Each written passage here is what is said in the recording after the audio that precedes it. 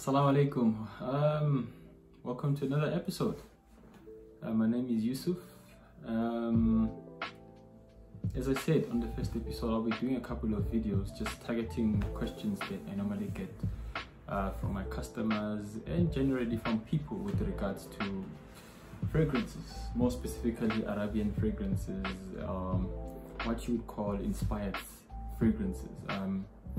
So this week I got a very interesting question from an Instagram user by the name of Tibello. Basically what she was asking is, are inspired perfumes fake?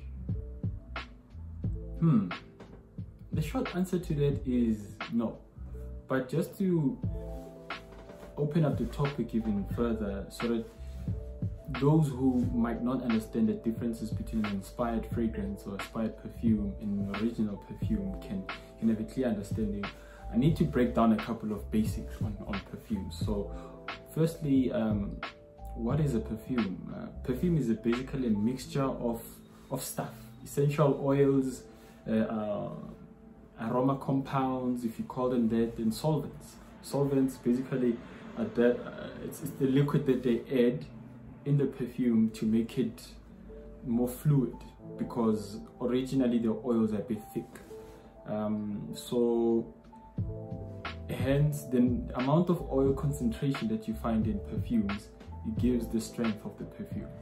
So we've got perfume, we've got EDPs, we've got EDTs, and all sorts. And all these, they've got different oil concentrations. For example, this is Toiber Spanish oud, right? So it's perfume, so it definitely has a higher oil concentration. That means it's a bit oilier and it lasts much longer than what you normally use in EDP or in EDT. I think typically these have about 20% oil concentration. EDPs, it's what you normally find on perfumes. And these have about 15% oil concentration on average. Then you've got EDTs and EDCs, but mainly I have EDPs on inspired scents. So now a perfume, like I said, it's a mixture of stuff. Now what does the word inspired mean? The word inspired, as you know, it's to arouse, it is to inspire, it's to aspire, it's basically to, how can I put it? You see, like Huawei phones or Samsung phones, these brands, if you look at them properly, their designs in terms of their phones, they're mainly inspired by a company what you call Apple, for example. So an iPhone would rock up and they would have a new feature or a new design, and soon all these companies would follow suit.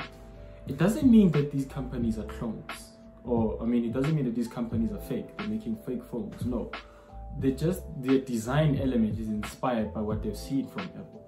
You find the same thing in cars. When Audi came up with these LEDs, daytime running lights, now every car has those. So to inspire something doesn't mean that basically it is to make an actual copy. Somebody can inspire, even in music. Amapiano influences a lot of sound. A lot of sound is inspired by Amapiano these days in South Africa. You find other people using the word clone for inspired perfumes. Some people would say this perfume is inspired, or it is a clone of. And the clone, I don't like to use the word clone, because clone, it's mostly used in biology, you know, like reproducing a cell from another cell and things like that in the laboratory. But it can also, in general, can mean to make a duplicate or to imitate or to resemble. I think I like that one more, to resemble, because inspired perfumes or clone perfumes, they're not necessarily 100% the same as the original scents, but some of them, they come very close. I mean, anything between 80, 90, and some others 95%. It depends on the kind of perfume. So now that you understand those two terms that people can use interchangeably, so basically a perfume that is inspired, it means a perfume that takes its scent from a particular perfume that's already in the mainstream market. Like here I've got Lush Cherry by Tom Ford. So definitely this is inspired by I think it's Lush Cherry by Tom Ford. I've got Effin' Fabulous, which is inspired by Tom Ford. Effin' Fabulous. I mentioned Spanish Oud. Spanish Oud is inspired by Christian Dior Oud Isfahan. You'd also find Oud Imperious, which is also inspired by the same. So you have some others, they might not use different names. They might literally say Dolce & Gabbana, right? Dolce & Gabbana Velvet Ampersand, but they normally write inspired by, because this is to avoid being sued. And this brings me to the next point of, like, are clones legal? Like, are cloned perfumes legal or inspired perfumes legal? And the answer to it is yes, they're 100% legal, because you can't patent a scent. There's no way you can patent a smell, but you can patent the name, the brand, the logo of the perfume, you see. So what actually makes a perfume to be fake would be when the perfume uses the exact name of the original perfume, the description, the logo, the name of, or the designer or the perfumer. They use that, and they actually even steal the packaging, the exact design of the packaging. These you normally find around Joburg, you know, you find a Hugo Boss perfume for like 300 bucks.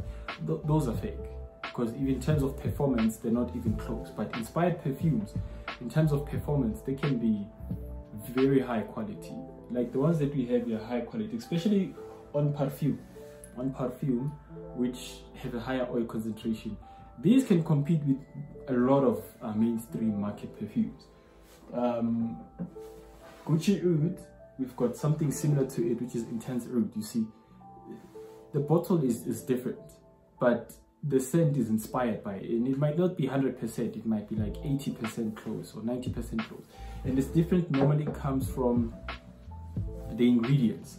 You know, it's like when you're making a cup of tea. Some of us, you know, who are married, because I can say I like it when my wife makes me a cup of coffee, because she knows what she does. Maybe she adds exactly 2 spoons of sugar, and when I make it myself, I would add maybe like 2.5. I can taste the slight difference, even though the sweetness is there, but I can take the slight difference, you see. So it's mainly that, it's the stuff that goes into making the perfume that actually separates them between inspired scents and original scents. So in conclusion, an inspired or smell-alike or generic or clone perfume can smell very close, and at times the same as the original. I mean, we've got perfumes that are difficult to separate from the original, but they're mainly sold at the fraction of the price. I mean, these at most you're looking to spend about 400 bucks. Others, they can go up to 500 bucks depending on the quality, the ingredients that have gone into the perfume, and also the brand from the company that makes these inspired scents. So I hope this video has been insightful, and yeah, shout out to Tibello. Thank you very much for the question. I hope that you most important of all have found this video to be informative. So yeah guys, if you have any questions that you'd like to ask, please drop them by the comments, and yeah, I'll see you next week. Assalamu alaikum.